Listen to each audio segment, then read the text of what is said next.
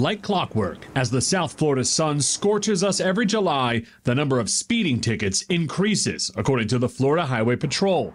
But there's a certain kind of speeder that's been showing up more and more in recent years. Speeding violations issued for 50 miles per hour or more over the speed limit have doubled since 2012. 50 miles per hour over the speed limit is a staggering rate of speed. And again, extremely dangerous. Bad things can happen at that speed.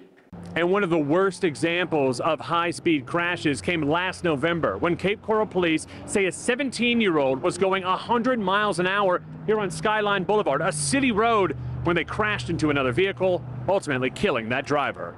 That 17-year-old is now charged with vehicular homicide and will be tried as an adult. I know that as a society we're very numb to just say, oh, it's a tragedy, but this was a preventable tragedy. If they weren't speeding, the collision likely wouldn't have happened.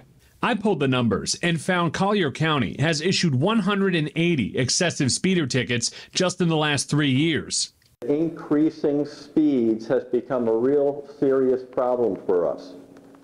Our accidents are increasing, our injuries are increasing, our fatalities are increasing. But it's not just the excessive speeders. Sheriff Kevin Rambosk said he also keeps track of how many people are ticketed for going 30 over the speed limit. Last month alone, we issued 110 violations just for that. Law enforcement from all across Southwest Florida hoping drivers will keep everyone safe on the roads by slowing down.